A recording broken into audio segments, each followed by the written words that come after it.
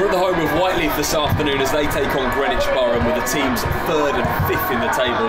Sure to be a stormy encounter this afternoon. Welcome to Matchday 16.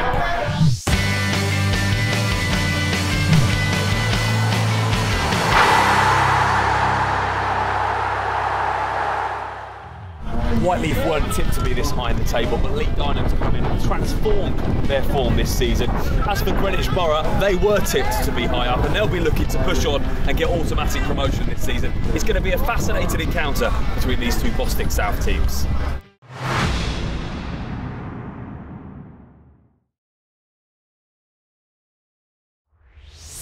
So very good afternoon to Mick Sullivan. Hotly anticipated counter between two teams up at the top of Bostik Division One South, and we know a little bit about these two teams, Mick. Having watched Greenwich Borough earlier on in the season, they're one of the favourites to go up automatically, and for Whyteleafe it's been a fantastic season so far. Fantastic season, most definitely. If you picture the setting, hopefully it's going to be a really good game, which I'm sure it will be. Greenwich are very competitive, and I know Lee's got Whyteleafe up for this game. Spoke to Gary Alexander yesterday, and he'll be very keen for them to continue their recent form and be chasing automatic promotion. For Whyteleafe, slightly different. Most people didn't expect to see them up there at this stage of the season, in 3rd position. And I'm sure Needham will be hoping that they continue their trajectory this season and are competing come April and May. But we're about to kick off this Bostik Division One South game, and away we go. And it is Greenwich Borough that launch the ball long towards that Whyteleafe defence, and they'll win it back off the rebound and come forward again. It's a sharp start. What can they do? Into the midfield, laid off to that left-hand side. Opportunity to get the ball into the 18-yard box. In it comes. It's a really good start from the visitors. That goes flying across the 6-yard box. Lots of real early pressure here, Mick, from the away team, and we expected this one to be ferocious from the off, and it's certainly not disappointing. It hasn't so far. Be interesting from this set piece. And it goes short though. It's very clever. Flicked on. Going to get it back. Gets it back. Wonderful goal. Superb set piece. And that was a really well worked corner routine. It was played in low to the edge of the 6-yard box and then just flicked out. Almost penalty spot area and finished into the top corner. Really off the training ground, Mick. Worked to a tee. Yeah, off the training ground, fantastic. It's good. We don't often see well-routined set pieces like that, and they've worked on that very well, and it's a great finish. Really positive start from Greenwich Borough, and they've caught Whyteleafe cold, and that set piece was taken superbly. I'm sure practiced on Thursday evening. Can only do it once in the game, but it will be another corner for the visitors. The way they're setting up looks like they're practice corners and set routines here. Can make such a difference in games like this. In it goes, this time long towards the back post. It is headed on by a Borough player, but eventually Whyteleafe will relieve the pressure and clear, and they might break here as well, and they play it long up towards Ajakai. Ajakai comes out, clatters into the keeper. Referee doesn't blow his whistle, says play on. It would have been a free kick if he would have blown to Greenwich Borough, but it is Daniel Ajakai who seems to have come the worst off there, and he ran through. The keeper came out quickly and he clattered in to Kamar. 3rd Greenwich Borough corner of the game so far, and they're leading the way, the team in 5th at the beginning of the day. 1-0 up. Another chance for them to take further control of this game. In it comes, flicked on, 3-header in the end, and that 3-header was Mark Phillips. Should have done a little bit better with that, Mick. He should have done, but no one was near him. Whyteleafe seems so flat at the minute. I'm not sure. The body language doesn't look great either.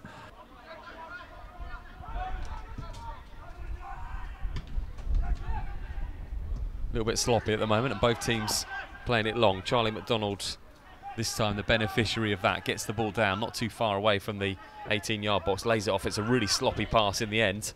It's a poor touch as well, and Whyteleafe will win it back, and they might have the opportunity now to come forward with Clayton. Clayton lays in Masungu, running towards the box. Masungu, what can he do? Left foot, drives it across. Well defended. Dean Gunner getting his head on that. And again, it's Borough that are in possession, and I feel, Mick, that Whyteleafe are going to have to be more careful with the ball. Barham, referee's given another free kick. This time it's going to be the first booking of the game, is it? It was a late challenge. Jack Samutis was the one that's been hit hard there. Just looking at Scarborough that's made that late challenge. He's getting a telling off from the referee, and it will be the first yellow card of the game. I was just looking at that. Obviously Whyteleafe are playing 4-4-2, but I think Greenwich have got more of the diamond in the middle, and I think that's creating a little bit more problems for Whyteleafe. They haven't adapted to that. Eventually the referee does blow the whistle and the ball comes in. It is towards the near post. Nobody got their head on it, but Greenwich Borough still have the ball. They play it back in, going to be offside there surely, and the linesman's flag does go up. Play on, says the referee, and they do, and it goes down to Musungo, who drives forward over the halfway line for Whyteleafe and looks for the feet of Ajakai. Ajakai gets onto it, does really well to get onto that, just inside the 18-yard box, comes back, played in, Clayton plays it in. We've seen many a game, haven't we, Ben, like last week with Harringay and Haybridge. Had a lot of the possession in the second half and never really scored a goal from it, and then bang, Haybridge got at the other end of the score. So who knows what this game will end up at 90 minutes. Yeah, plenty of the game left. Still 15 minutes until half time. McDonald takes the ball down, edge of the box. What can he do? Tenacity from McDonald to keep that move going. Gets it back just inside the 18-yard box, but in the end it is well intercepted by Masongu. Can't keep it down. In a minute, Mick, I'm going to get you to count how many passes Whyteleafe can string together, because at the moment that is their biggest problem. They're just giving away possession far too easily. You mentioned the second balls, but they cannot pass more than a couple of passes together without being intercepted by somebody in blue.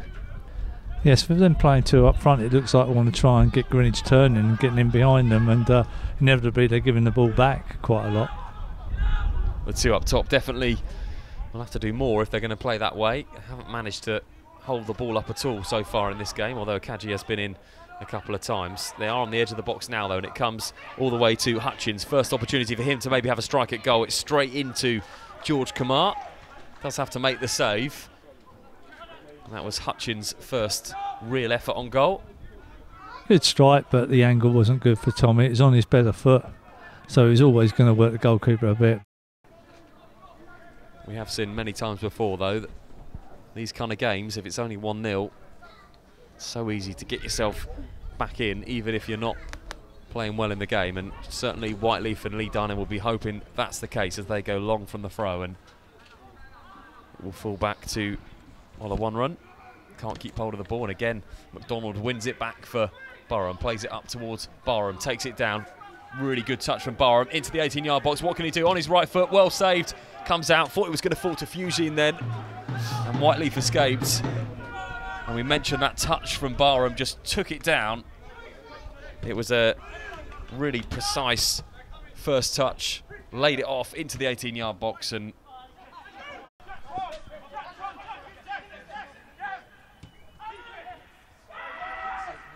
chance for a shot. Fugine goes for the shot. Tupper, comfortable save, comfortable height for the keeper. Perhaps we're in for a real treat in the last 35 minutes of the game. Well, Whyteleafe goal would freshen this whole game up, definitely. The problem that they have is they've not really looked like testing George Kamar out. Can they do it now? It's on the edge of this box. Really poor play, and that has summed up Whyteleafe this afternoon, and Greenwich will come away with Barham, and this is going to be a threat. Delightful first touch from Barham, looks to get it across towards McDonald. Eventually he'll win the corner. If Whyteleafe get a goal, you'll see such a massive surge in inspiration in wanting to get and win the game, but all the time they're 1-0 down, they're still playing flat for my liking. It doesn't seem to be the desire, the real desire to want to win this game. And if you're Gary Alexander, managing Greenwich Borough, you'll be very happy no matter what happens. If this stays the same, you won't care about the football that you played. No, you won't. As you said, like, they'd be second in the league come 90 minutes. And that's where he wanted to be at the start of the season. Sims brings the ball forward, lays it off, goes in, chance, and it's going to be the equalising goal! And from absolutely nowhere, Whyteleafe are back in this game, and you mentioned just a moment or so ago that could well happen, and it has happened. They've come forward. It was Sims who did the running to start with. The ball went into the box, and it was a substitute. Scott Day found himself in acres of room on the edge of the 6-yard box just to nod that home. Poor defending from Greenwich Borough. They've not really been tested in this game. It's the first time, and Scott Day nods it in, and somehow it's Whyteleafe 1, Greenwich Borough 1. And now, Mick, as you mentioned, we might just have a game of it in the last 25 minutes or so. I think so. You're going to see Whyteleafe go for it now. This could end up 2-1 to them, believe it or not. This game seems to have sparked into life thanks to that goal from Scott Day. And that's a long corner towards the back post, well defended, and again it was Day maybe claiming a last effort for man of the match, and it's Whyteleafe that come forward again, and this time they come forward with pace, and it's Clayton. Clayton dinks the ball to that back post, gets up. Kumar does have to come out and do something this time. He clips the ball away. Elsom gets the ball in it goes, flicked off, could be an opportunity now, needs to be well defended. Referee's blown for the free kick, and there's a foul in the end, but Dean Gunner getting his foot in there, and that was a must because it was going all the way across the 6-yard box to be tapped in. All about getting quality deliveries in there and getting numbers, and that's what Whyteleafe did then.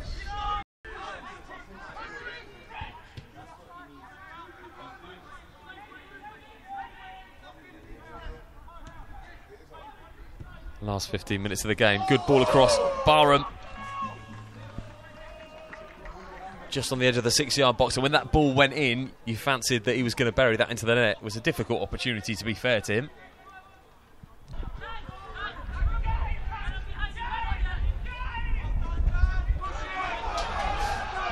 Ajakai wins the ball back, got pace to burn into the 18-yard box. This could be dangerous for Whyteleafe. Crosses it, managed to get it down to Day. What can Day do? Bounces, has to produce a save there from Kamar. I thought the cross was originally overhit by Ajakai. It was managed to be flicked back down, and Kamar had to pull out the saves.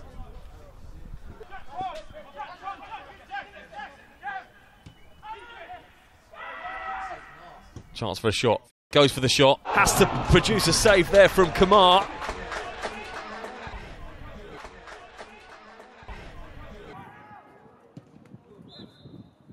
And the referee blows the full-time whistle, and it will be a point apiece for these two sides this afternoon. It was Greenwich Borough who took the lead inside 3 minutes from that well-worked corner. They had much the better of the first half, but Whyteleafe changed their formation at half-time. They got back into the game, and the equaliser came from substitute Scott Day. Both these sides will have aspirations of promotion this season, but they'll have to make do with the point here at Whyteleafe. It's finished Whyteleafe 1, Greenwich Borough 1. So Lee, it was a fast start from Greenwich, and they dominated much of that first half, but you got yourself back into the game. Was it a conscious change at half-time? We just went to 4-3-3. We were asleep for 20 minutes, 25 minutes. Yeah, I mean, we've done that sometimes. Sometimes we'll score early and then sit off them. So it's a learning curve for some of the boys. But never in any doubt that we'd get into this game. We've got the quality there. Great attitude from the boys. And yeah, it was the shape. We just changed it to a 4-3-3 in the second half, really. That was it.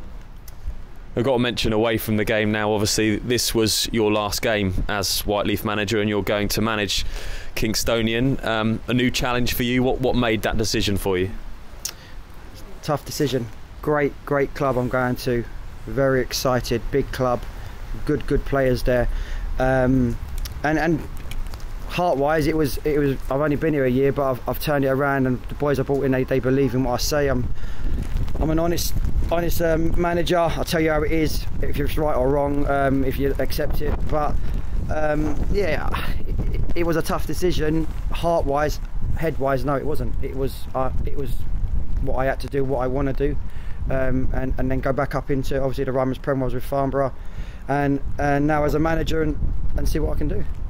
and we were touched on it this morning on the radio show, what Kingstonian can achieve this season, obviously up just outside the playoffs, a brilliant opportunity perhaps to challenge for the National South. Yeah, look, it's a club that should be up there challenging for playoffs. I mean, this year everyone's saying Billericay, but yeah, there's a couple of teams that could possibly go and win it. Yeah, it's just about getting them in, getting a foothold, assessing the squad. I've done a lot of research on the ones that I don't know. I know quite a few of them in there as players, and I know a couple personally through being at Farnborough. But yeah, it's I'm really looking forward to the challenge.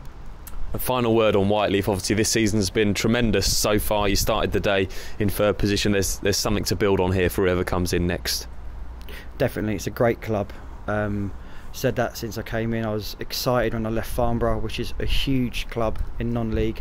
Alright, I was assistant manager, but it's still a big club, and we came in very excited. One, that I could train and work on things because of the facilities here with the pitch, so you can train twice a week for 2 hours a time and get your ideas in and get your fitness levels up. And it was excited.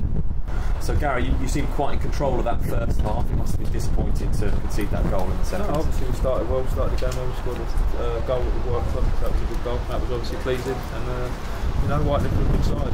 It's not an easy place to come on the surface. They're a good side. So it's a tough game, and so I've got to be pleased with it. I'm really impressed with the way you did start the game. It seemed like you started it frontal and a really neat set piece that you'd obviously worked on the training ground to take the lead. Yeah, no, definitely. Obviously set pieces win games, and it's things we work on. Really nice to see that come off. Obviously, like I said, we're disappointed not to go away having got 3 points, but I said Whyteleafe are a good side, they're up there for a reason, and it's always been a big. Congratulations, Jack. I've made you the Bostik man of the match today. How do you feel about that? Yeah, I feel happy. Point away from home, I think we'll always take that this time of the season, but I think, to be fair, like a few chances at the end, I think I could have scored a hat-trick today, but one of them things, we'll take the point and we'll go again on Monday, so yeah, it's good from us. Great. I mean, can you tell the viewers and the listeners what's your background? All I do know is there was a scout watching you today, which you probably weren't aware of. But if you were, you played well enough in front of him from my point of view. I mean, can you tell us a bit more? I know you come from Phoenix Sport. Can you go back further than that? Yeah, so first of all, I wasn't a striker. I was actually a right back for Haybridge Swifts in the Ryman North, or the Bostik North now. And then a manager called Jody Brown, he took me from right back, said, look, I feel like you can have a bit of a chance up front today. That game was against Cray Wanderers and actually scored a hat-trick. So he was like, I'm going to keep up with for the rest of the season. And then I done well at the end of that season, managed to get a trial at Colchester, but just wrong timing really. Come at the end of the season, the manager left and I didn't really get a chance. So now I've come back. My agent has actually took me to the south, and I'm playing really well. I've got 11 goals this season so far, and a lot of people are watching, so hopefully at the end of this season I can kick on and get to where I want to be. How old are you, Jack, just out of interest? 21. 21, so you're at the right age for that. Yeah, so I'm in sort of the under-23s bracket, but also I'm looking to push on to any first team, like if I can get a chance at being at a pro level. What's your personal targets for this season? Because I always ask the centre forwards, and some of them go over the top. And remember, Gary Alexander will be listening to this. What's your personal goal target for Greenwich Borough this season? So for Greenwich Borough, I think 30 goals. 30 goals is my target. I've set myself 15 before Christmas and 15 after Christmas. So I'm on 13 at the moment, 11 league goals and 2 cup goals. So 2 away, and it's only in October. Yeah. So I'm nearly there now, but obviously if I can get 15 before and carry on going, then my target after Christmas gets shorter. So 30 goals is my target.